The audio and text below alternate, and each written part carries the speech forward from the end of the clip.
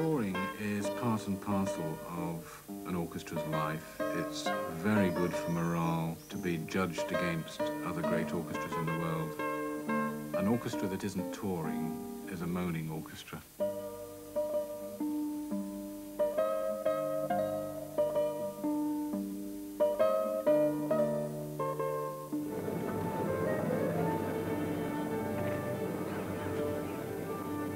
"94 players from the Royal Liverpool Philharmonic Orchestra get ready for another concert.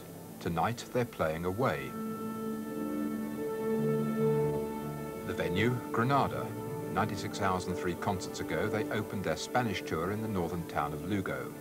Now on a diet of snatched sleep, perpetual motion and blistering heat, they're 800 miles south, preparing for the high spot of the tour in Granada's magnificent Alhambra Palace.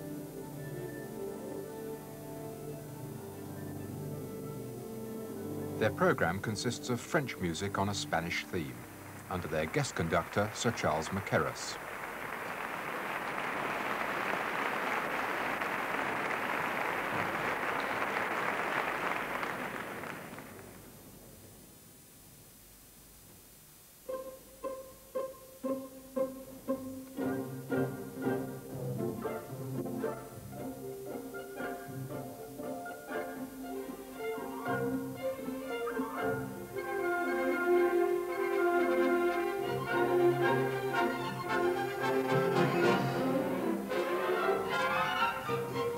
Right, ladies and gentlemen, in a week's time we shall be, or even less, we are going to Spain, a country of some contrasts. We're going to the northwestern province of Galicia, where we play at Lugo. We're also going to the far southern province of Andalusia, where we're playing at the Granada Festival.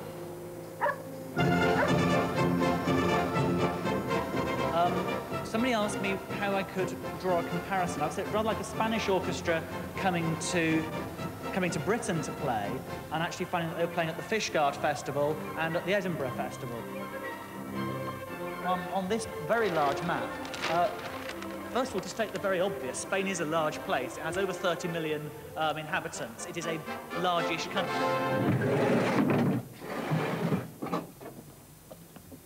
In a way, I'm looking forward to going because it's a break with the friends and that in the orchestra, because we have a reasonable social life within the orchestra, which is quite lucky compared with a lot of jobs, I think.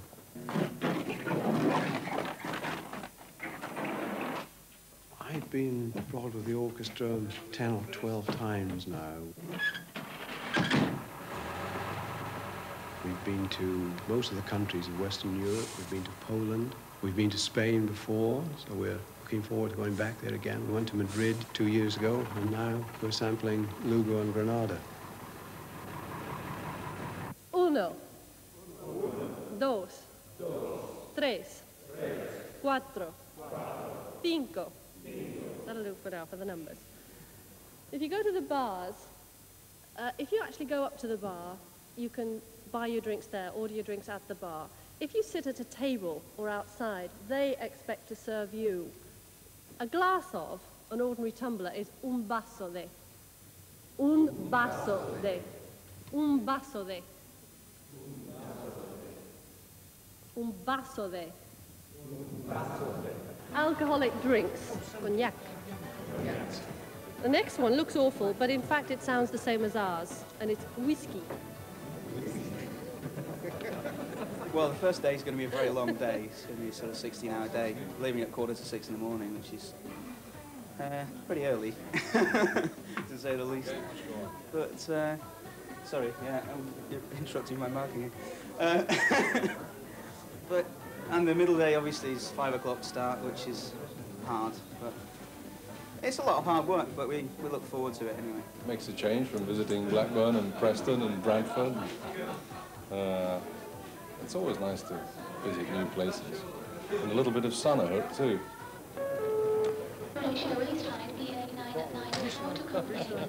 It presents a big challenge to us when we go abroad.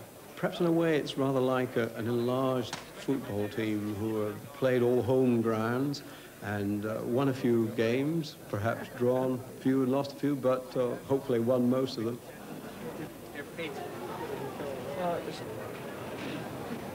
Hang on, who's nicked the bars? Silly this, isn't it? He looks important, doesn't he? Right? I knew I'd get this cassette back from David sometime. One of the major problems of touring is coping with members of the orchestra who either don't wake up in time to get to the plane, or they leave their instruments behind, they miss ferries, and they can't find the concert hall. They will moan generally before they go if they have a very heavy schedule and they can see that they've got to get up at 5 o'clock in the morning, and they worry about it. But once they get there and they get involved, they do tend to make the most of it. And orchestral tours are usually the most memorable part of the orchestral player's life. I feel terrible with this thing going on. And when we go abroad, it's a fresh challenge. We're playing in new places. And wherever I've gone with the orchestra in previous years, we've always been well received as musicians, ambassadors for Merseyside.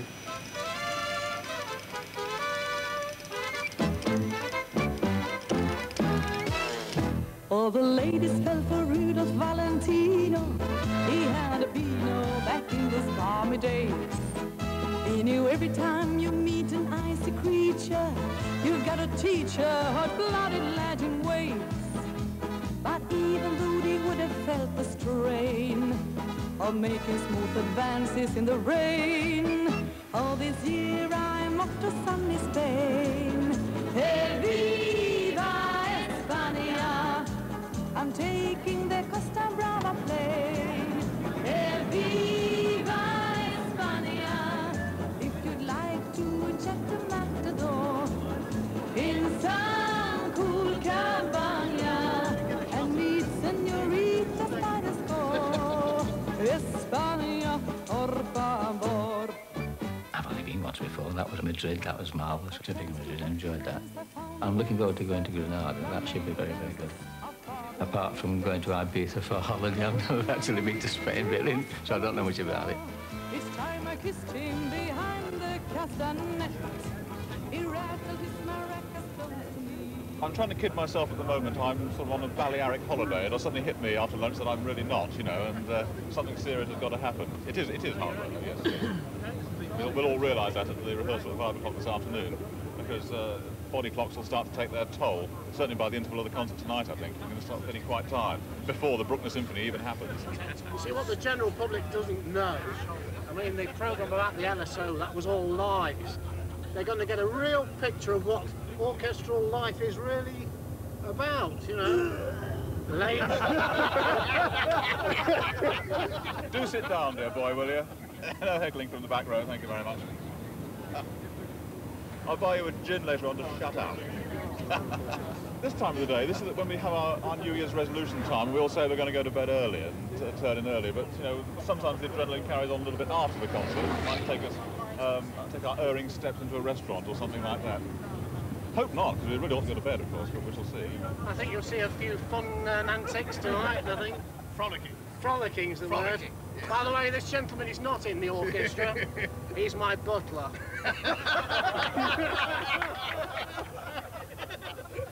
To be honest, I think if everybody enjoyed music, there wouldn't be any trouble with drugs or anything like that in the world. I mean, we're going to play some marvellous French music. We'll be transported away. You know, people don't need all this sort of... They don't need drink for a start. All you need is good music. That's what I think. They're not musicians, they're only brass players. I suppose the general public think an orchestra is a pretty, you know, slick bunch of people, but I mean, they're far worse than a rugby club or anything like that.